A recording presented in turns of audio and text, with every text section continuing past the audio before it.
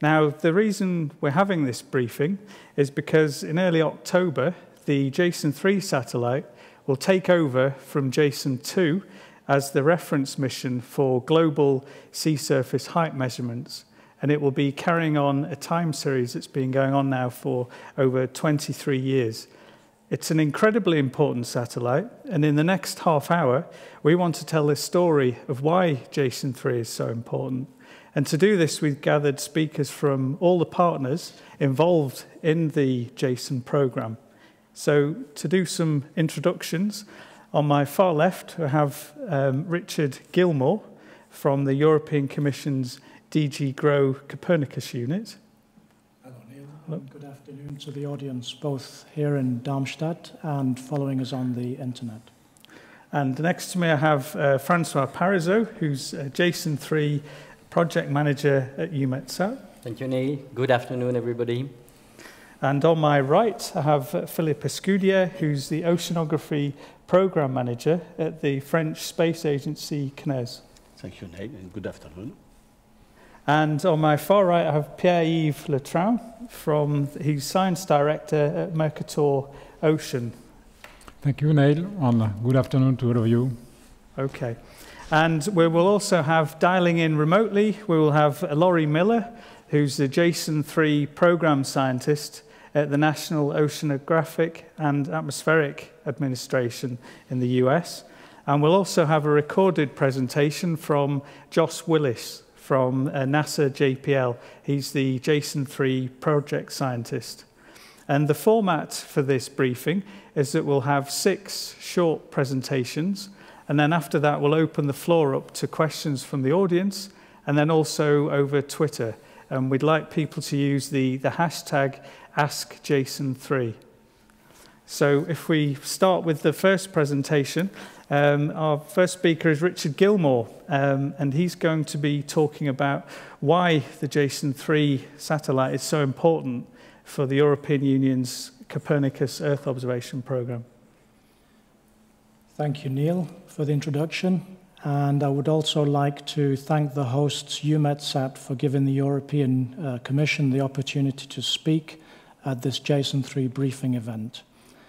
As you already said, Neil, in my short introduction, I hope to explain why Jason-3 is so important for Europe, and in particular for Europe's Earth observation program, Copernicus. I know the other presenters will focus on the technical specifics of Jason-3, so my presentation will describe in broad terms the Copernicus program and where altimetry and Jason-3 fits in with this. Now, some have described Copernicus as the most ambitious Earth observation program to date. It is a 7-year program running from 2014 to 2021 with an overall budget of 4.3 million euro. It involves the building, launch, and operation of close to 20 Earth observation satellites and the processing of the extensive data produced by these satellites into information that is useful for decision makers. It is a comprehensive system for monitoring the state of the environment, and it took almost 2 decades of European investment and sustained research and development activities to make the Copernicus program become an operational reality with sustained European funding. It is a truly European endeavor built on a pooling of European resources, but it is also a truly global endeavor in that it covers the entire globe and also builds on the contributions beyond Europe. We can schematically divide Copernicus into 2 main components, the space component and the service component. So let's start by looking at the space component of Copernicus. Although Copernicus is building its own dedicated space infrastructure, and more about that in just a moment, in the first stages, it will rely on numerous existing European and international space assets, the so-called contributing missions, which you can see on this slide.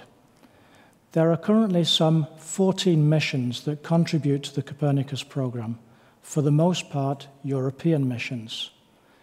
JASON-3 fits into this landscape of contributing missions and is one of 2 altimetry missions along with CryoSat.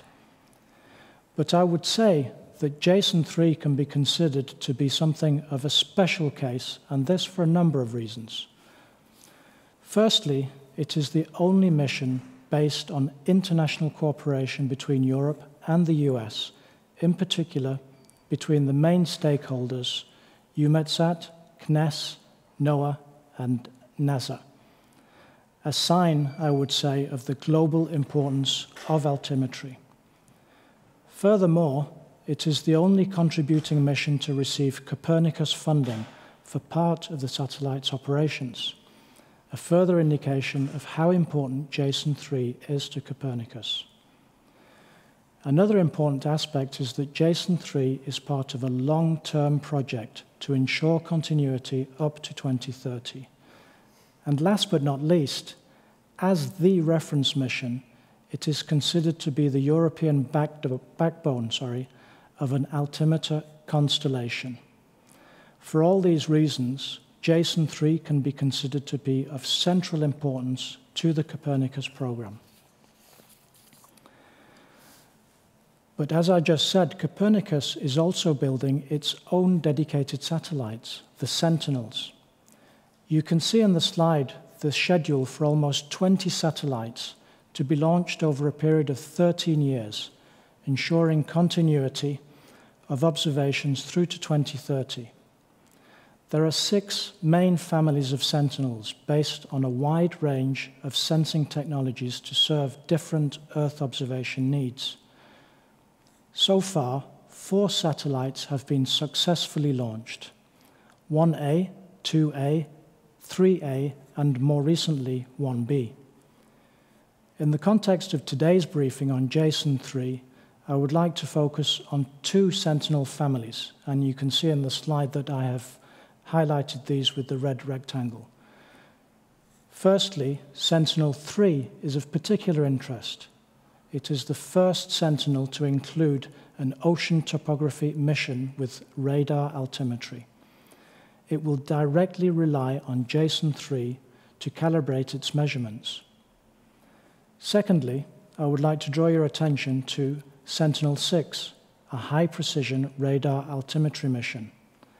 In fact, Sentinel-6 is the name given to JASON-CS in the context of the Copernicus program. JASON-CS, or Sentinel-6A, is the reference altimetry mission foreseen to take over from JASON-3 around 2020. We can see from these first 2 slides, rather what we can see from these first 2 slides, is that the JASON program will actually become an integral part of the Copernicus program. The short-term aim is to have a constellation of 2 Sentinel radar altimeters and a Sentinel reference mission to calibrate these. Now, we've seen in broad terms the space component of the Copernicus program and why JASON-3 is a central element to this. I'd like to complete the picture by saying a few words about the Copernicus services, and again understand why JASON-3 is important. Now, we might consider the space component and the Sentinels to be the eyes and ears of the Copernicus program, looking down at the Earth and gathering all kinds of information about the environment. If that is the case, then we can consider the services to be the brain of the program, effectively transforming the huge quantities of data from the space component into information that we can actually use. Information that allows us to understand the environment and take decisions. These services are structured into 6 main areas, covering all parts and all aspects of the Earth's environment. As far as JASON-3 is concerned, its altimetry measurements are of specific importance to the Marine Service, as the measurement of the height of the sea surface is an essential input parameter. I'd like to therefore briefly describe the Marine Service and the information that it provides. The Marine Service provides information and forecasts on the state of the ocean, including physical aspects such as ocean currents, sea temperature, sea ice cover, sea level, and salinity, but also other aspects such as biochemistry. It covers the entire globe and also offers more precise and tailored information for 5 European regional seas. It provides information that can be useful for a whole range of maritime activities.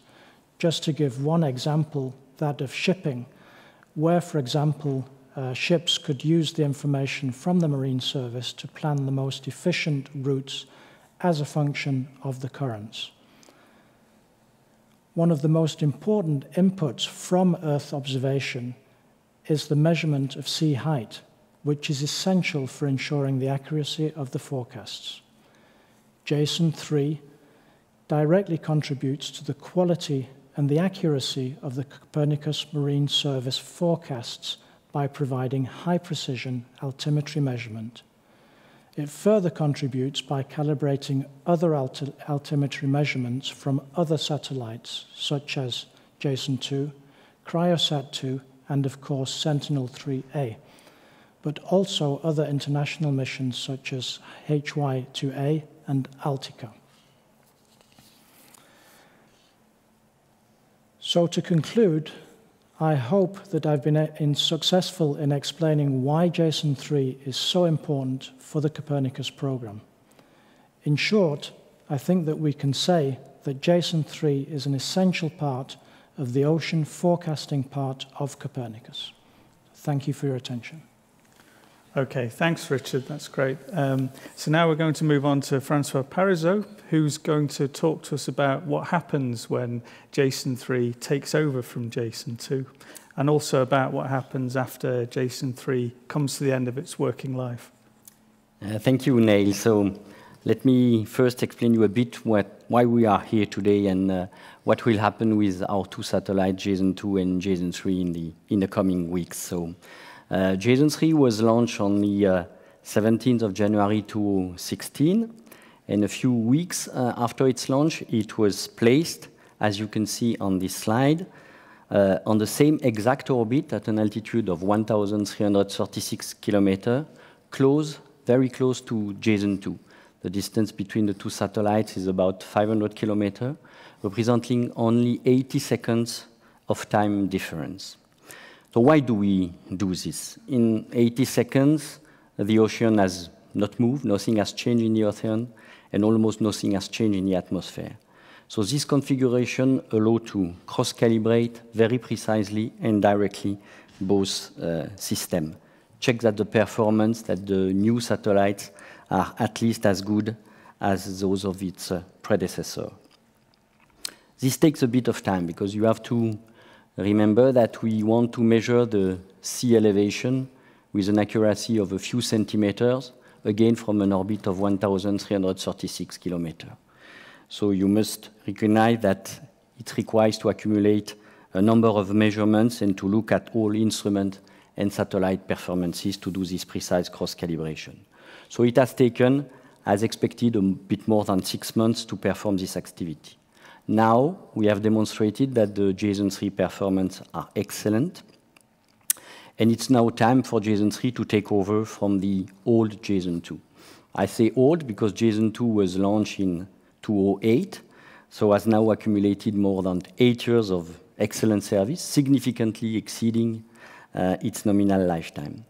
But despite its age, JSON-2 is still in very good shape and ready to continue to deliver high accuracy sea topographic data. So in order to take advantage of this situation, to a brand new JSON-3 satellite and a still healthy JSON-2, we have entered into discussion with our users to see how best we can benefit from the 2 satellites. And the result of this discussion is that JSON-2 will be moved, as you will see on this, still being on the same orbit, but making ocean observation at different time and place than JSON-2. thus improving the overall coverage. This move necessitates a number of maneuvers using the propulsion system of the satellite. It will start on the 2nd of October and be completed by the 14th of October. At this time, and as illustrated here, instead of one single satellite track or measurement path, we will have two tracks, the second one being exactly in the middle of the first one. This configuration allows a better and more accurate detection of sea states, particularly in the area of high dynamics, such as the Gulf Stream, as you can see on these slides. Eddy's locations and intensity are much better depicted with this new configuration. As was said before, the JSON satellites are not the only altimetry satellite today flying. We also have Sentinel-3, launched in February 2016. Sentinel-3 is also flying on a different orbit, and again, as illustrated here, the two satellites' ground track are different and complementary, allowing to maximize the coverage. Both missions are now operated here at EUMETSAT under the Copernicus umbrella and delivering key inputs, data feeding the marine environmental services. In 2017, Sentinel-B will join this fleet of altimetry mission.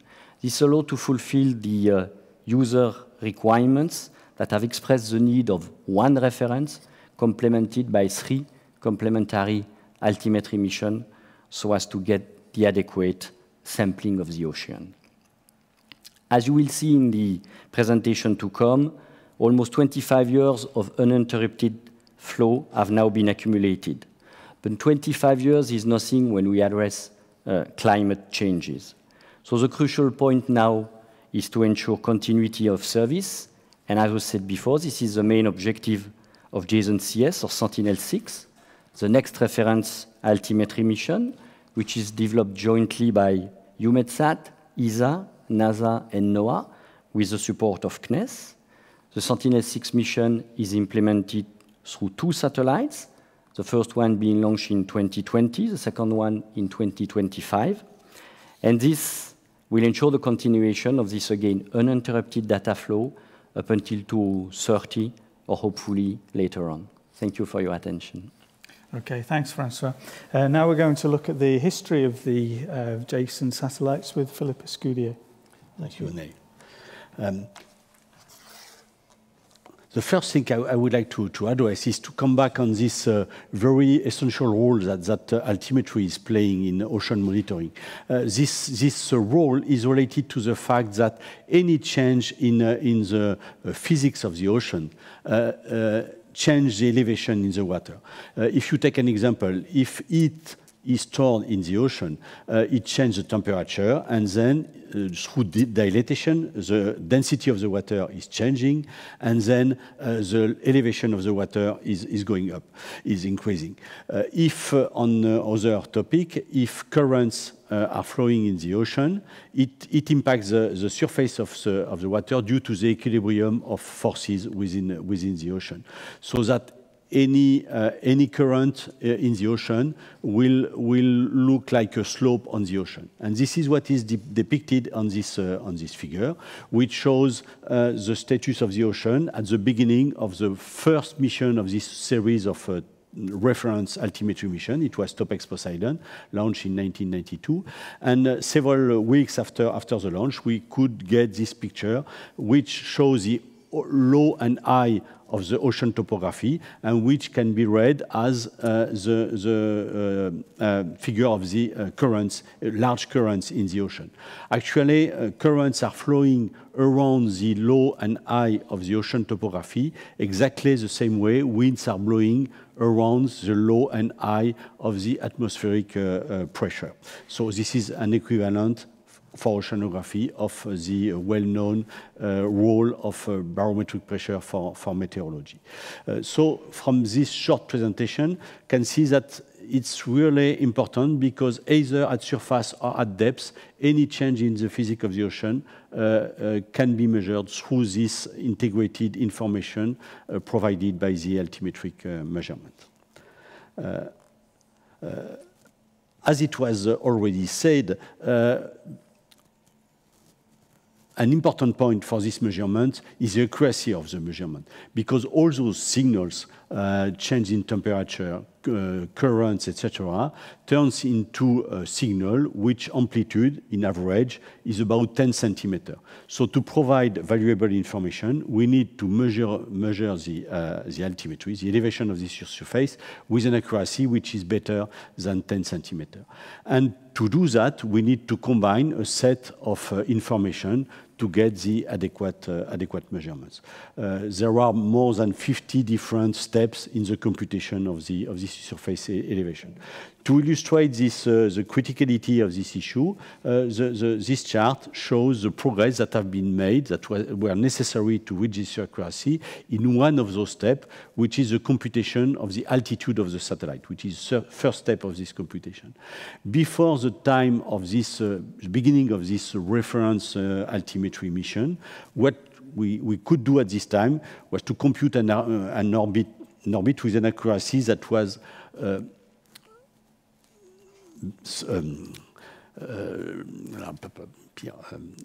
was not reaching the measure accuracy. And it's only with this TOPEX Poseidon mission that the accuracy of this orbit computation was better than 10 centimeters. And you can see on this chart that after, thanks to research and development effort, both on the instrument and on the computation, now we are at a level of accuracy consistent with our mission objective. And this is one example of the multiple computation and that needs to be made to get this altimetric information. In parallel with this accuracy issue, a second one, which already was addressed, is the fact that due to the turbulent nature of the ocean, we need a good coverage both in space and in time. We need to revisit the global Earth every 10 days or so, and to get resolution which is compatible with the size of the EDs we want to monitor. And for that, as François mentioned, we need 4 satellites.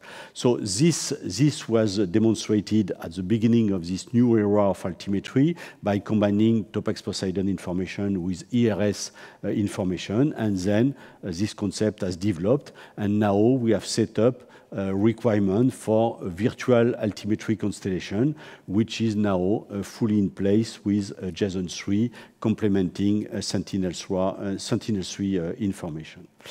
And beyond this constellation, which is now the basis for operational monitoring of the ocean, we are now making research and development effort to build new generation of altimetry instruments and satellites, because the user demand, which is already satisfied with the present service, is asking us to reach higher resolution both in terms of spatial resolution and time resolution.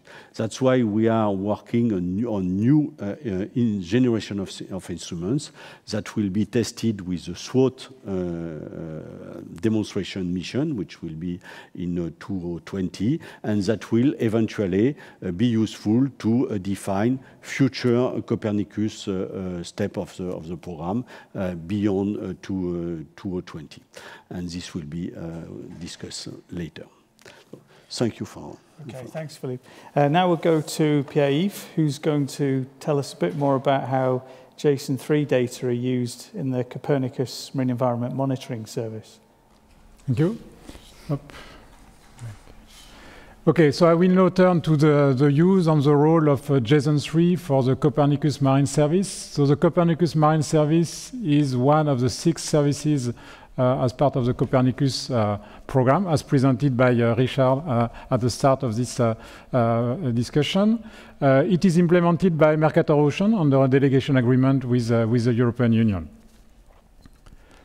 So the Copernicus Marine Service is a major undertaking at EU level to provide an operational marine service. It's really building or more than 10 years on research and development at European level, in particular through the MyOcean project. So it is operational, it's scientifically assessed. It's covering both observations, so satellite, in situ, and models. And models are mandatory if you want to provide forecast of the state of the ocean. So models are used to provide reanalysis over the last 30 years, analysis and forecast. We are covering physics, so sea level, currents, temperature, salinity, sea ice, and also biogeochemistry.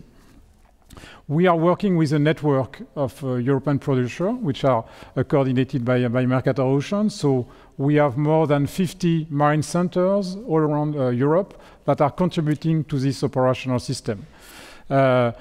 We have a unique catalog. We are covering both the global ocean and all European regional seas, and we have a central information system to provide access to the different data.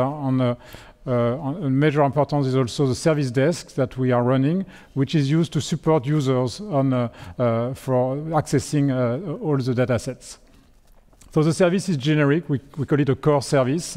And really the initial idea is that we need to have this core information on the ocean, which is available, readily available, open and free. And then you could develop, operational downstream application and have a network of users. And this initial idea actually was, the realization was quite a success, because as of today, we have more than 7,000 users, subscribers of the service that are using our products to a wide range of applications. We are actually covering 4 main areas of benefits, and we are actually monitoring our users for the different areas of benefits. So they range for the coastal and marine environment, the marine resources, weather, seasonal forecasting, and climate, and maritime safety. So the role of the JSON3 for the Copernicus Marine Service is fundamental. And this is actually related to the fact that altimetry is unique and fundamental for ocean analysis and forecasting.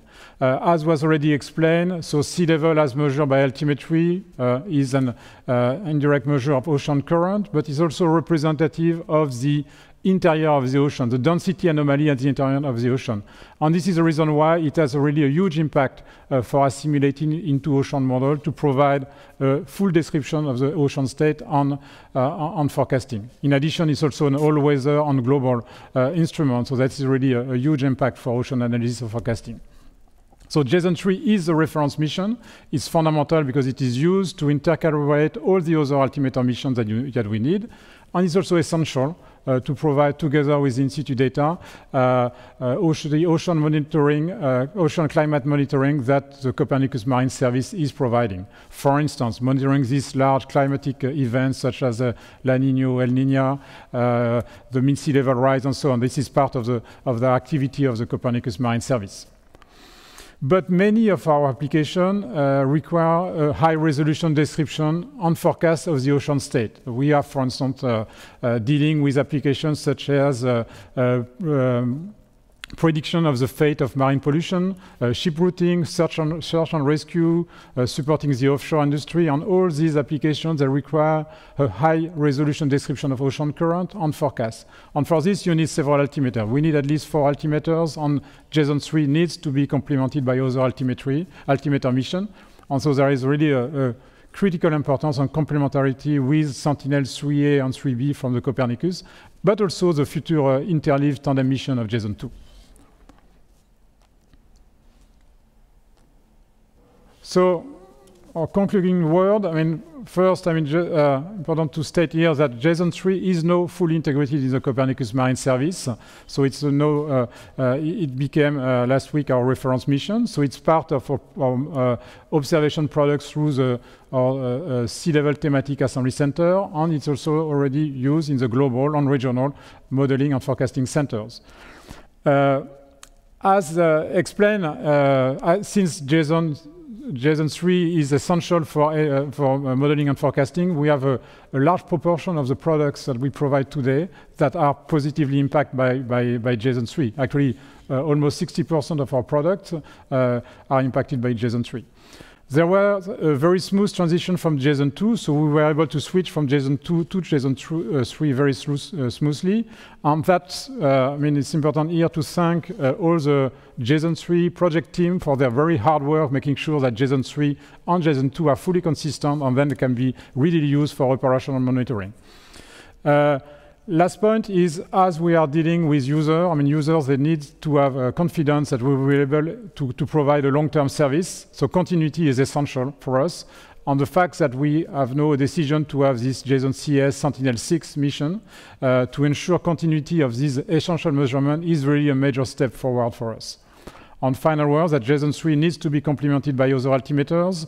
This is mandatory to describe and forecast ocean current at fine scale. We know that we need at least 4 altimeters. We know that we have even more challenging task to describe at finer scale the ocean, and the SWOT mission will be the next breakthrough in oceanography. But this is very important to have this complementarity of JSON 3 with the other altimeters.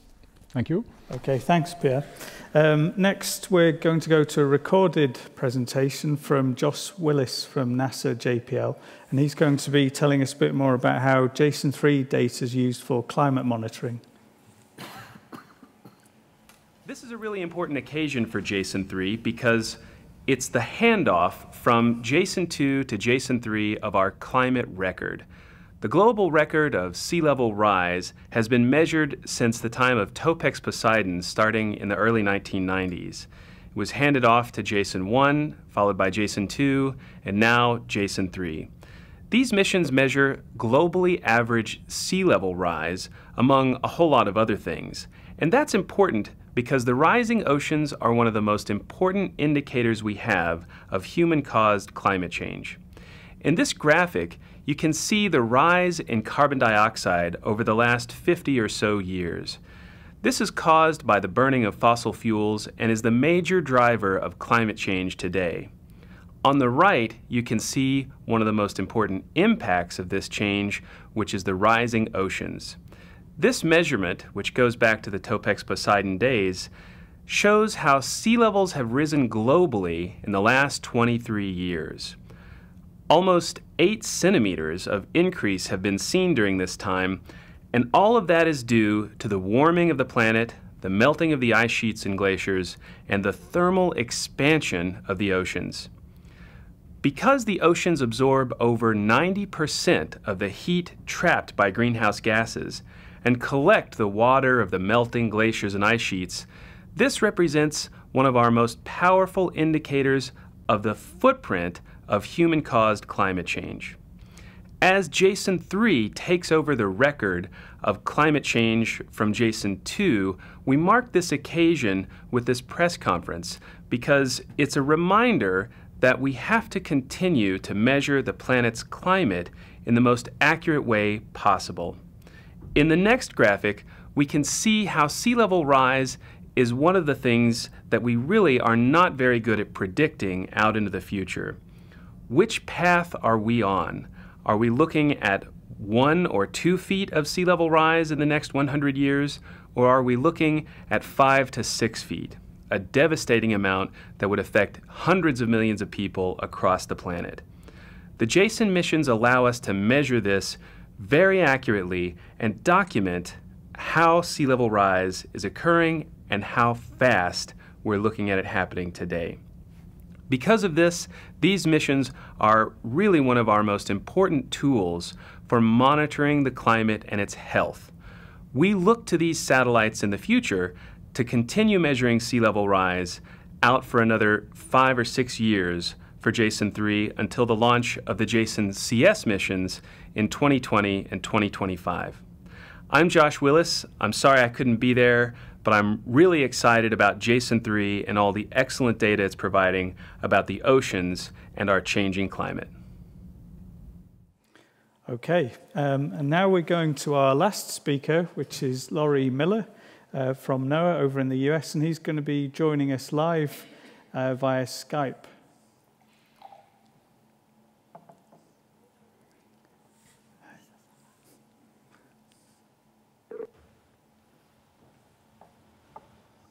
Hi, I'm glad Whoops.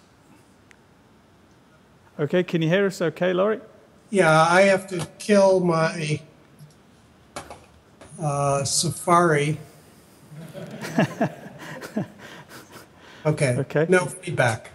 Okay, thank you. I'm glad to be here. It's too bad that Josh is someplace in Greenland helping measure the changes in the ice of Greenland. Let me just bring to your attention a couple of what I think are important applications that NOAA, the National Oceanic and Atmospheric Administration, is using altimetry data for. And I think this brings to light the fact that JASON-3 and its predecessor missions have been incredibly versatile, not only for climate purposes, but also for near real-time applications. And one example that I'd like to give you is the impact of altimetry on tracking oil spills. And I have an image which shows the Deepwater Horizon oil spill, which occurred a couple of years ago. And it shows the oil being spread across the Gulf of Mexico. And superimposed on that is an image of the currents of the ocean, which are determined using a numerical model that is initialized with altimetry data. As Philippe explained, the currents of the ocean are controlled by the surface pressure of the ocean, the highs and lows that the altimeter can map. This is directly analogous to the way that meteorologists are able to determine the winds in the atmosphere by knowing the atmospheric pressure. But here we're using the surface of the ocean to talk about the pressure of the ocean. And it's information like this that's really extraordinarily useful in a near real-time application for making sure that the oil spill is contained or to give warning of it spreading to land. Information like this is also used by NOAA and the US Coast Guard to help devise search and rescue plans. If there's a disabled ship or if an airplane crashes and there are people in the water, we want to know where they're going to drift to. And the surface information, the sea level currents, derived currents from the altimetry, are used in a near real-time plan for devising a search pattern. Now, another example which may surprise you is the application of satellite altimetry and the JASON-3 measurements for the forecasting of hurricanes, one of the most difficult meteorological forecasting problems.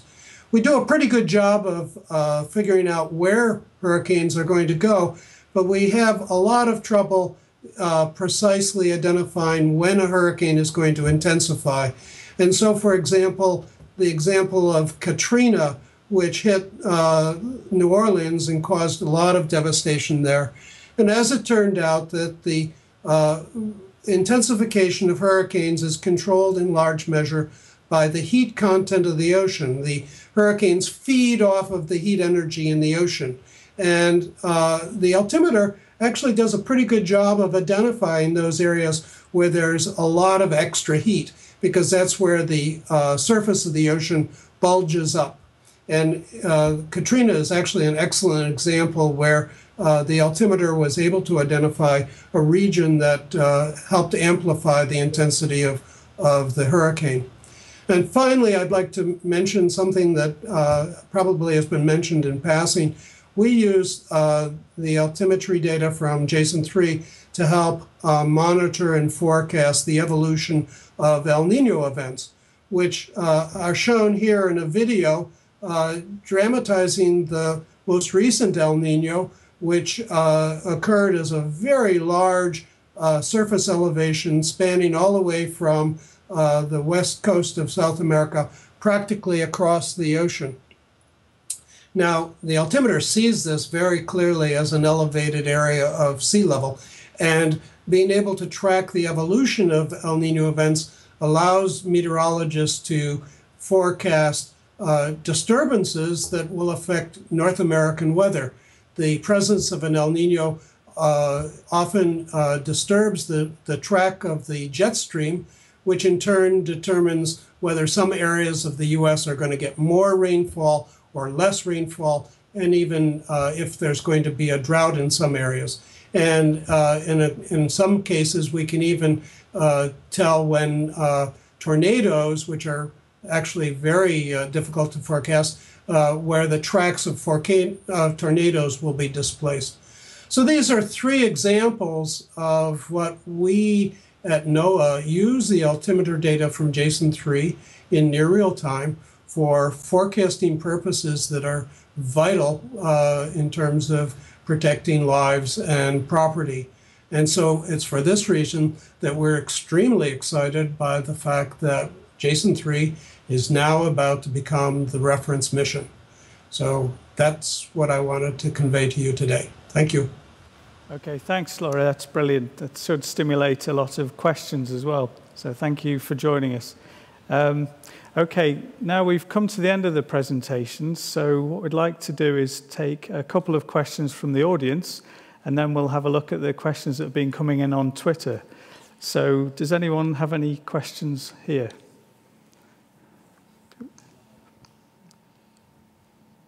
Thank you for the nice presentation. It's a question, actually, I'm not sure to whom of the speaker I have to ask this question. It's about the applications this altimetry, JSON, and in general, altimetry satellites. A lot of applications were mentioned, but what about tsunamis, especially the tsunami we had a few years ago in Japan? My question is how these altimetry satellites are able to analyze data from the tsunamis and maybe to warn also a population. Thank you. Who'd like to take that one with that? Well, maybe I can answer on this. I mean, using altimetry to predict a tsunami is not possible because you need really a very need to observe the tsunami with very high space and time resolution. So it's not possible. You will need a huge number of altimeters. Still, we can observe a tsunami with altimetry, and there were several, very nice studies showing the observation of the tsunami because we had, by chance, a track was crossing the tsunami. So we can get information on the structure of the tsunami when it is at sea, but it's more offline analysis and so on. But prediction of the tsunami with altimetry, it's not something which is possible. Okay. Does anyone else have a question they'd like to ask the panel? No? Okay. How many users did you have for JSON-3? Francois, was that? I think this was already mentioned, for instance, for the so we have the user as part of the Copernicus Marine Service, so that user of all the products that we have. As I explained, many of these products are dependent on JSON-3, but not only, because we are also providing a satellite observation of sea surface temperature on model and so on.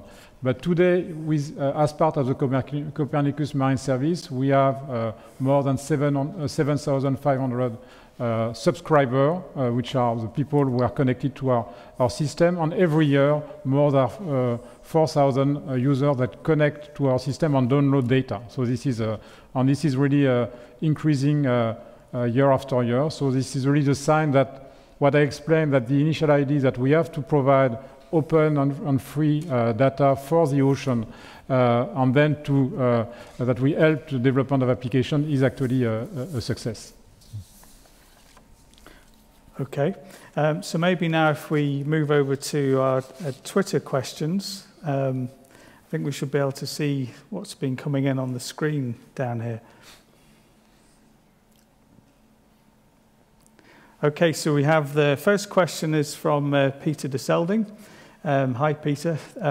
Is there any way of estimating the remaining useful life of JSON-2?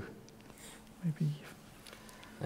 Thanks for the question. So first, I want to say that JSON-2, as I mentioned, is still very healthy. So we have not had any significant failure of JSON-2. So we are still on the primary chain. You know that most of the elements of the satellite are redundant, and we are on the primary chain for all elements.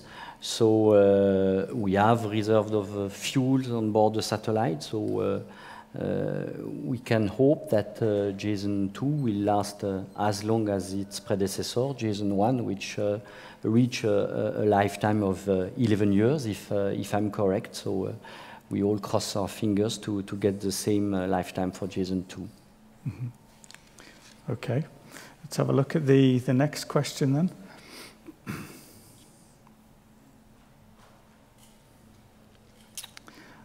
Okay, so we have a question from Dr. Mark Higgins, and he's saying he gets asked a lot, why do we have multiple satellites measuring sea surface height, and how is it possible to measure the seafloor with altimeters? So who would like to take that one? Okay, I can start at least for the first part. As I explained, I mean, we need multiple satellites to measure the sea level variations.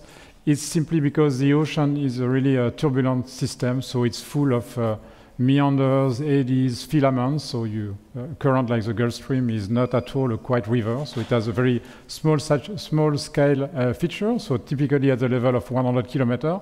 So if you want to observe these signals, those eddies, which are very important for many applications, you need to have several altimeters, at least 4. I mean, that's why we request to have a sufficiently accurate representation of the of sea level and ocean current, and also to be able to predict them. Okay, so second one is on the seafloor, so it's totally different topic, but it's going back to the principle of altimetry measurements. So the main measure of the altimetry is the sum of the geoid, which is the equipotential of the Earth's gravity field, on the sea level or dynamic topography, which is a signal of interest for oceanographer. If you look at the level of the geoid, at small scales, the geoid reflects the variation of mass in the interior of the ocean, so it can be used to derive ocean bathymetry. This is the reason why when you have, again, sufficient altimeter at fine scale, you can get very useful information on seafloor and bathymetry. Okay, can we take the next question then? Okay, so Tim Hewson's asked, to understand the importance of continuity, how could a gap in the time series of ocean altimetry be handled? Who would like to take that one? I can try first. I think that the main impact, major impact, is an accuracy of the series of data. If we have a gap, it will be much more difficult to intercalibrate the measurements provided by the new satellite with respect to the previous one. Mm-hmm. So the difficulty will be intercalibration, and we will have then to rely on in situ data to make this intercalibration, which may be not at the level of accuracy that we can do presently by overflying JSON 2 and JSON 3 on making measurements at the same time, same place, which allow very precise intercalibration. Okay. Can we take another question then?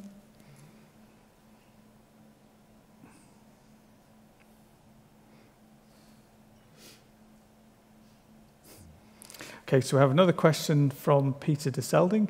You've explained JSON 3 and Sentinel continuity to 2030, but does this get you to 4 altimeters to that time or just 3?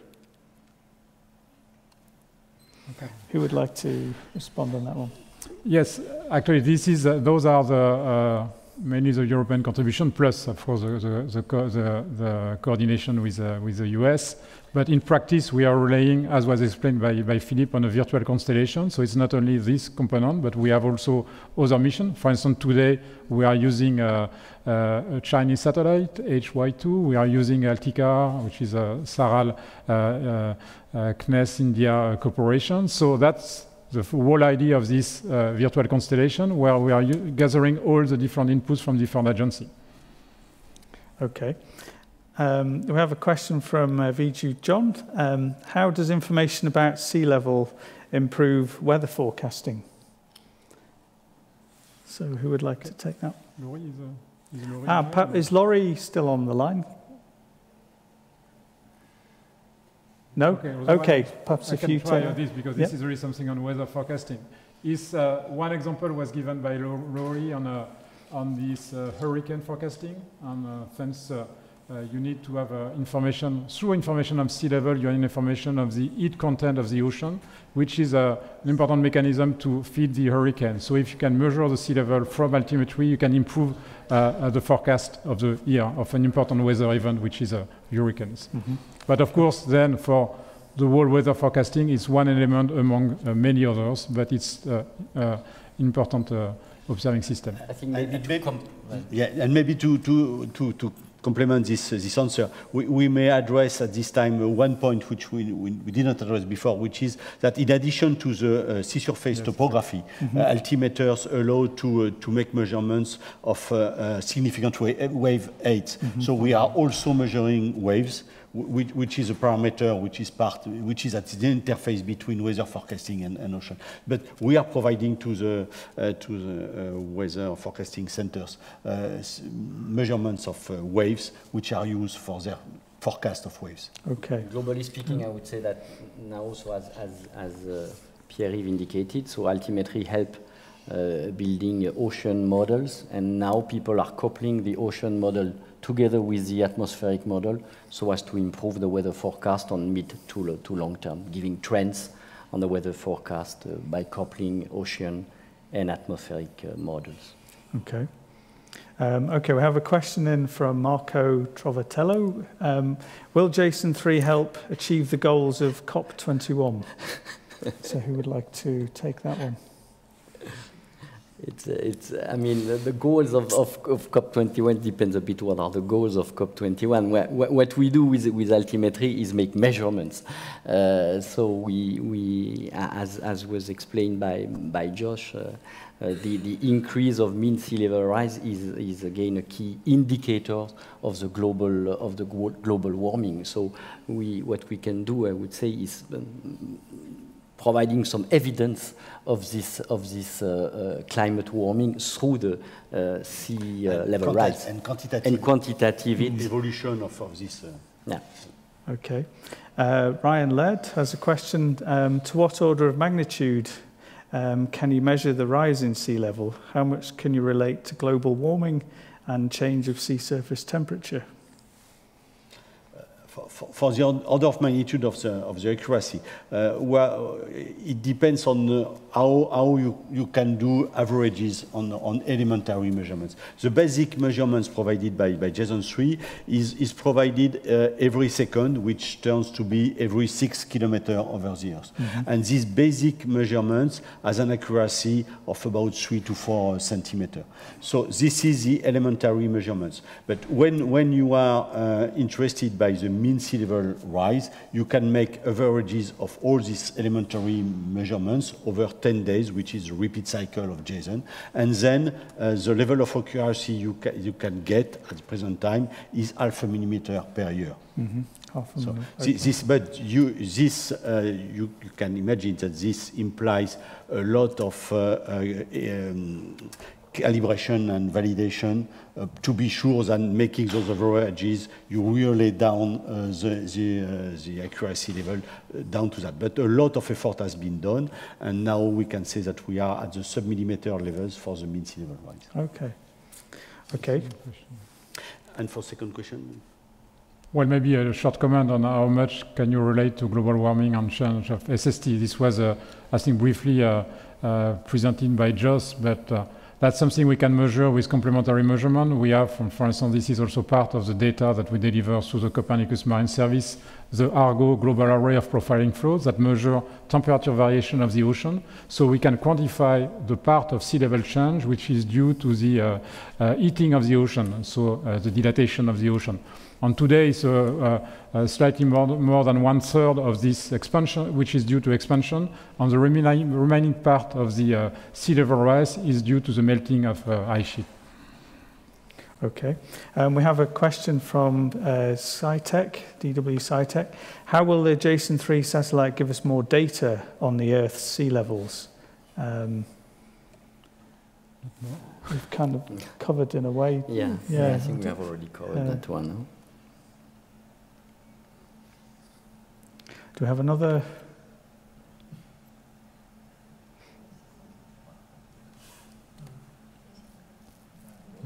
Okay, so we have another question. Why does the radar altimeter use pulses at 13.6 gigahertz in the Ku band and 5.3 in the C band to measure distance to sea? Maybe that's for you, Philippe. Yeah, that's directly related to this issue of accuracy of the measurements. The radar which is used for the information, the signal travels through the atmosphere, and atmosphere interact with the signal, and this is a perturbation that we have to take into account to get the adequate level of accuracy. And one of these perturbations is due to the ionosphere, which is the upper atmosphere effect, and to quantify this effect, we use these double frequency measurements, which allow us to quantify this effect and correct it in the measurements that we deliver to the users, final users. Okay, okay. We have a question from Tim Hewson. We saw the increase in sea level is uneven. Where's the greatest increase and the lowest? And do we know why? So who would like to take that one? Okay, maybe you, Pierre, or, yeah. Yes, we know. I mean, if on that, so the great value of altimetry is not only to give a global mean of global estimate of mean sea level variation, but we can look at the regional details. And when you use the data together with models, as we do in the Copernicus Marine Service, you really have the understanding of why you have all these differences. And if you look at a map, and to give it's difficult to give a simple answer to this question, because first it depends on time. If you look at an average over 10 years, 20 years, or 30 years, it will not be the same.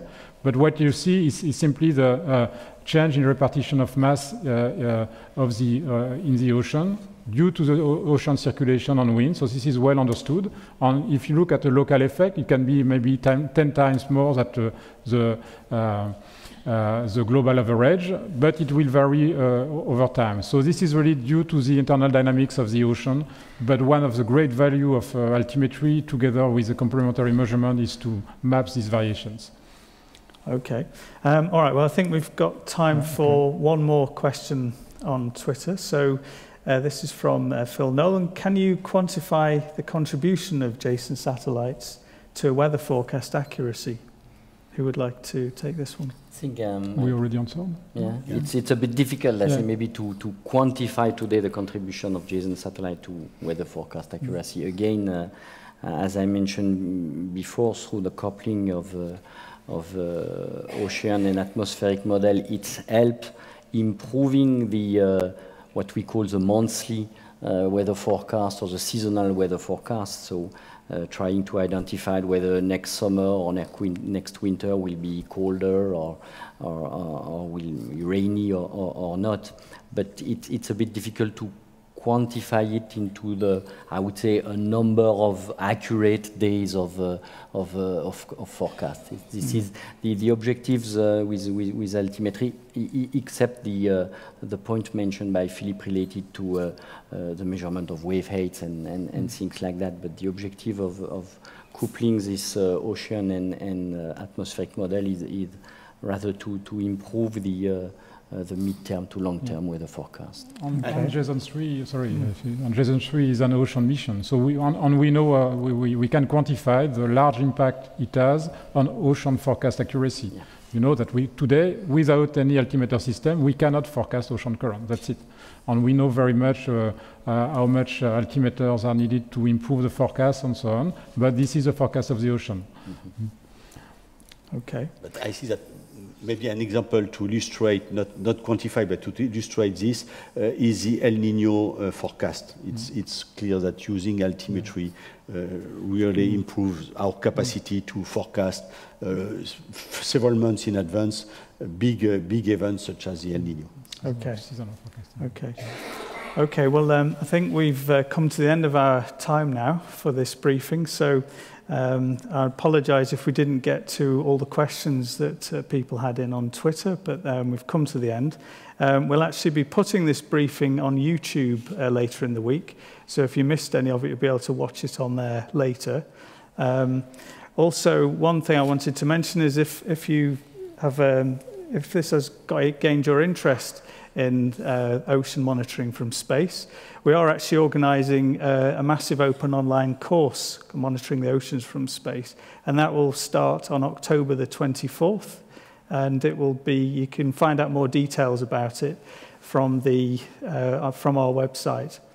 And so all it remains to say really is a thank you to all our speakers, and thank you everyone for being here, for the audience, and also thank you everyone who's been watching this online, and have a good evening. Thanks.